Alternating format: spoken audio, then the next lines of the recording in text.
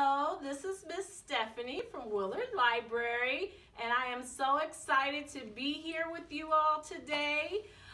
During the month of February, we have our guests that come to the library, and they're always looking for Black history books, information about some of our history, whether it's a man or a woman. They want to know what the history is during Black history, and so I wanted to show you some of our books. We have plenty of books at Willard Library, but here are some that you can come and check out. We have a book called Let It Shine. We have a book, I Am. We have Flying High, the story of gymnastics champion Simone Biles. We have a book to encourage you, I Can Do It Too. And then what I'm going to read for you today is Mae Among the Stars. And so we're really excited to let you know that we have plenty of resources that you can come check out at Willard Library at the downtown or the Helen Warner branch for Black history.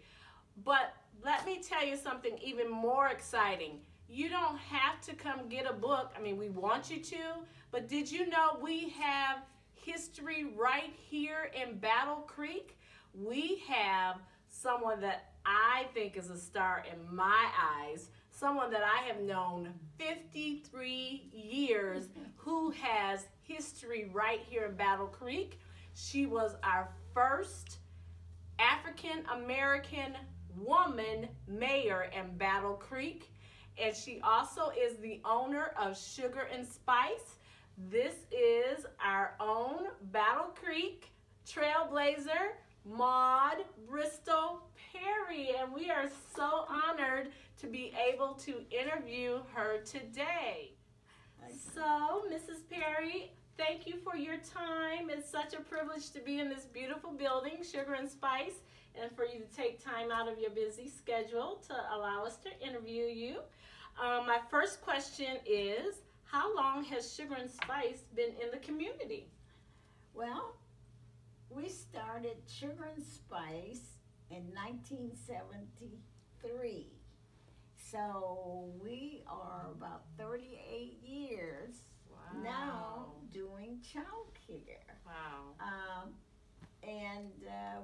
We have been the solid rock of the community of taking care of children from all over the community and children that were in need of child care, to help the mothers who needed to get employment, to sustain their jobs, and help the grandparents and the mothers who were seeking an education, that not only that, through situations that they just needed care, all day care. Okay. The difference with Sugar and Spice is that we offer child care, but with the educational component, so that we weren't just caring for kids and just keeping them here all day, but to educate them, make sure that they were prepared to go to school and to have social interaction,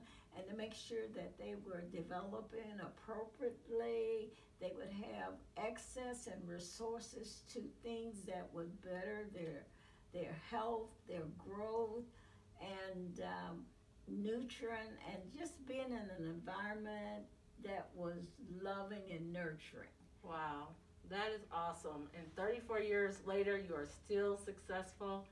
What an honor. So what inspired you to work with children? Well, basically, I worked for an attorney at that time, and I used to take my children child care for child care services while I worked at El Chusa Nursery, then it was called. And at that time, that was back in 1970, and I just saw that need. I used to go there, and I would always interact with the children, and the director of the center, actually, she encouraged me. She felt that I would be a good child care center director, to help bring children into the area that needed child care, especially for young working women that had to work, and they would be that we could provide some type of child care services. What Altrusa did back in those days, they provided child care for professional people who had children, but they weren't there all day. They were there half a day, 2 days a week, and in nurseries, they would have child care 3 days a week, part-time. And she felt that there was a need in the community to have care for children full day. And that's where the idea started. Okay, wow, that just rich history. And so my question to you is, what advice would you give mothers, educators, parents? I heard what you said as far as the educational component. What advice would you give daycares, providers, mothers, grandparents, mentors to help their kids really see the importance of reading to them and having a really safe component to go to as far as the learning environment? Well, I can say that parents, if they have to be away from their children a number of hours, it is good to have them in a daycare. And they don't call it daycare. Daycare really means the child is there all day. They changed that idea to a more educational, more of an educational setting in terms of child development, because the child has to develop to be a whole child development. It starts at birth. Yes. And children learn from birth. They learn what they see, what they hear, and the nurturing, the feeding. And children are away from their parents. So if they're away from their parents, they have to develop and grow. So you want to instill into them the right environment, a loving, and children learn by what they see, what they hear, and what you provide them. That's true. And one of the most important things is language. And reading stories to babies. When they just start, you read to them, and that's how they learn. They learn to really to create words and to talk and to interact. And not only their cognitive development, but their physical development, their social development, and all of those things that help them grow. And in a child care setting, when a child comes in, they come to you and they're looking at you as their second home. That's true. So when they come to your second home, we feel where we were so unique, because children want to eat. They need to eat. They need to be fed. Yes. We will provide a breakfast, we would provide a lunch, and we would provide a snack. So they would have the opportunity to be fed every day, where in some settings for them at home, they may get 1 meal or 2 meals a day. But in this setting, it's required that we feed kids a healthy meal, make sure they eat every day, those things that are good for them and healthy. And then the learning environment was the most important, because you're teaching them a routine, you're teaching them a schedule, you're teaching them what to expect, and all of that helped them grow intellectually. And sometimes when kids are at home, when they're in a setting where they call it daycare or babysitting, they don't get that, because they just let the kids do whatever they really want to do, and they didn't have a schedule. But as you can see in the center, the most important thing is books. Books surround them all the time. We encourage the families to take the kids to the library to get books. Some kids don't have books in their home. If they're reading books, it takes them out of the neighborhood. It takes them out of their home. They can just go all over the world from reading books about people, about nursery rhymes, about history, about everything. And that really makes a child very confident and makes them eager to learn. So I think being in a center where people are providing that type of development for children through the ages, they call them ages and stages. So at each age and stage, they're learning things that will help them to go to school and to learn even better than that. So we're busy. That's awesome.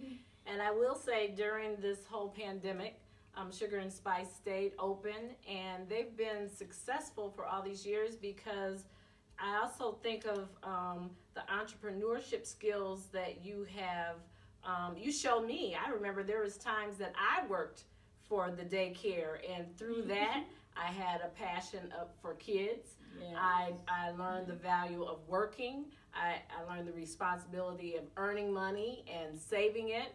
And also, I love how you have poured those values into your family. So you have allowed your family to be a part of this business. And I know many people who have said that they have worked at Sugar and Spice. And so I think that's what has made Sugar and Spice so successful. You're diverse, you train people, and it's just good, solid values that you are instilling into the kids. And so my question to you is, you know, as we grow older, we all have this, I know me, I'm like, oh, it's 65, maybe I'll retire and do something else. You still continue. Yes. And so what motivates you to keep going? Because I'm sure you could retire and just say, you know what, I'm going to relax. What keeps you going? Well, what really keeps me going is the children. Because every year we get a new crop of children, parents that need child care, and it's just a blessing to be around the kids. They really keep you young. They ask you a lot of questions, and they just love to do things and explore and develop, and they want you to show them things, and someone has to be here to show them. And then also, I'm here to provide an opportunity for the mothers to have jobs. They need jobs. We hire them. And now we encourage them to go farther, go to school, learn about child development. It really is important. Like teachers, you don't realize everybody is a teacher. And when the child asks you questions you want to know, well, you can't teach what you don't know. And that's one of the things that I tell them. So you should read, you should know about your community, you should know what's going on. And I just think it's important to want to encourage your kids.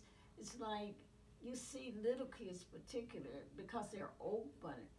And you can just say, come, let's sit down, let's read a book. Or the library in itself is a field trip. Yes. We enjoy that in the summertime. And I love the idea that Willard Library in the summertime, you would set up little special events, and the kids will come in, and you bring in somebody, and they will talk about an adventure that they never knew about. And to me, that was encouraged, and it helped them to learn, to grow, and to have Willard Library to do the things they do for our young people. And I have to say this, and knowing you and been knowing you for all these years, especially nice to see that the events that you put on for the children every year, every summer, and then you continue throughout the seasons, that the kids are still eager to go to the library and to want to learn. And everybody knows Miss Stephanie. and to hear them say that, but it's especially warm to my heart. And I have to say this, may not want to be on the tape, but you're my goddaughter, and you're in my heart. And to have seen you grow from where you were, going through elementary, high school, and then on to college, and now you're giving back. Yes. What you've learned, you've given back to the community, you've given back to the kids, your grandchildren, your children. I think that's marvelous. Thank you. And thank you. That's great. Well, there you have it, you all. This is Maude Bristol Perry, and a lot of who I am today is because of you. And so I just thank you for what you have instilled in me. And I just appreciate what you are doing in the community. I remember growing up, and this is going to be you all's homework assignment. I want you to Google Maude Maude Bristol Perry as the first African American woman in mayor in Battle Creek. I want you to Google that and find out all the information about it. I remember growing up thinking, maybe I'm going to do politics. And then I'm like, no, that's not the part of her I want to continue. I'm just going to love the kids. And so here I am at Willard Library. And so we thank you all for tuning in and listening and finding out what kind of rich history we have right here in Battle Creek, Michigan. Thank you, Mrs. Perry. Thank you for inviting me. Yes. Yes. So I told you that I was going to read you a book. It's called Mae Among the Stars. It is by Roda Ahmed, and we thank Harper Publishing Company for allowing us to read this book online. And so we just heard about one of our stars in Battle Creek, so let's read about Mae Among the Stars. Little Mae was a dreamer. They say that daydreamers never succeed, but little Mae was different. One day, Mae was working on an assignment for school about what she wanted to be when she grew up. What will you tell them, Mae? I will tell them I want to see Earth. This is Earth, Mae, her mother said. The flowers, the grass, the forests, the mountains, we live on Earth. I know, but I want to see Earth from out there. That's an amazing plan, little Mae. Then you have to become an astronaut. That way you can see Earth from space. Astronaut? Do you think I can do that? Of course you can. If you can dream it, if you believe it, work hard for it, anything is possible. Mae asked her mom to take her to the library. She searched for books about space and astronauts. After dinner, Mae drew pictures of space, and she even made her own astronaut costume out of old orange curtains and cardboard boxes. Later, she asked her dad, "But how do I become an astronaut? It seems impossible." You will find your way, Mae, because if you dream it, believe in it, and work hard for it, anything is possible. But space is so far away. It's closer than you think, little Mae, and you may get there sooner than you think.